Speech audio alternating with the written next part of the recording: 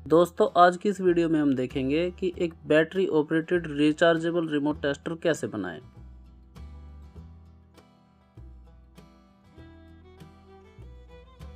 नमस्कार दोस्तों, मैं हूं अशोक और आप देख रहे हैं आपका अपना चैनल अशोका टेक। दोस्तों रिमोट टेस्टर बनाने के लिए सबसे पहले हमें चाहिए एक कैबिनेट यानी केसिंग। तो दोस्तों इसके लिए आप खराब अडेप्टर की बॉडी का यूज़ कर सकते हैं या कोई ट्यूबलाइट का इलेक्ट्रॉनिक चौकी कैबिनेट भी ले सकते हैं, या फिर जो आजकल मार्केट में प्रोजेक्ट बॉक्स मिलते हैं आप उनका भी यूज़ कर सकते हैं। मैंने इस केस में एक ट्यूबलाइट के खराब इलेक्ट्रॉनिक चौकी कैबिनेट यूज़ की है। इसके अलावा हमें चाहिए एक IR सेंसर। ये आपको किसी भी पुराने टीवी, DVD, सेटअप बॉक्स में से आसानी से मिल सकता है। मैं यहाँ पर सभी तरह के सेंसर के पिन आउट कनेक्शन और उनकी वर्किंग वोल्टेज दिखा देता हूँ। इनमें से बस ये 1736 वाला सेंसर ही है जो 5 वोल्ट पर वर्क करता है, बाकी सब 3 वोल्ट ऑपरेटेड है। तो हमें ये 1736 वाला नहीं यूज करना है क्योंकि इस प्रोजेक्ट में जो बैटरी हम यूज कर रहे हैं वो 3.7 वोल्ट की है, तो इसमें 3 वोल्ट का सेंसर ही वर्क करेगा। इनमें से आप कोई भी यूज कर सकते हैं, बस 1736 5 वोल्ट वाले को छोड़कर।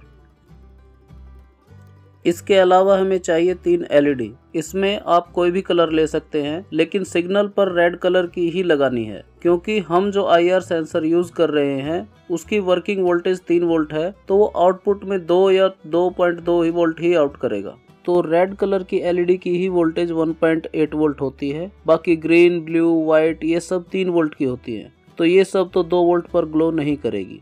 और इसमें हम लगाएंगे एक माइक्रो USB सॉकेट ताकि हम इसे किसी भी मोबाइल फ़ोन के चार्जर से आसानी से चार्ज कर सकें। इसके अलावा हमें चाहिए 150 ओम की 2 रेजिस्टेंस, 47 ओम की 1 रेजिस्टेंस, एक ऑन ऑफ स्विच और कोई भी मोबाइल की बैटरी।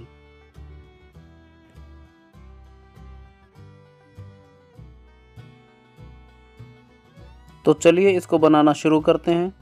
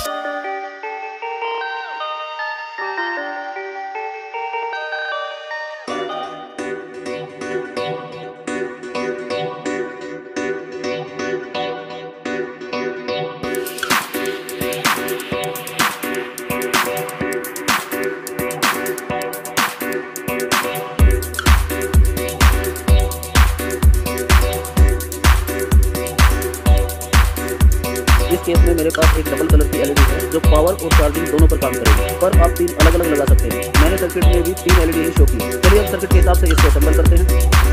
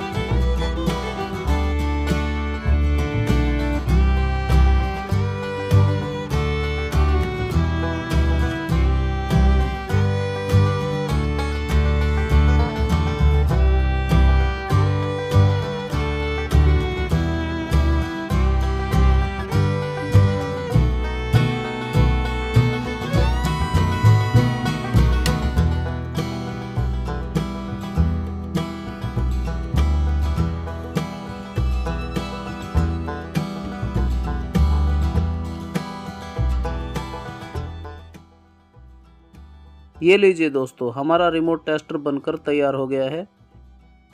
बैटरी को हॉट ग्लू से फिक्स कर देते हैं। आइए अब इसको टेस्ट करते हैं।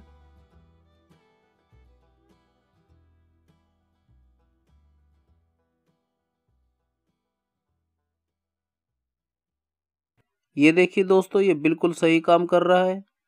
उम्मीद है दोस्तों ये वीडियो आपके लिए जरूर यूजफुल रहेगी। अगर ये वीडियो आपको पसंद आए तो प्लीज इसको लाइक और शेयर करना ना भूलें और साथ ही साथ हमारे चैनल को सब्सक्राइब जरूर करें। अच्छा दोस्तों, अगले वीडियो में आपसे फिर से मुलाकात होगी। तब तक के लिए जय हिंद, वंदे मातरम।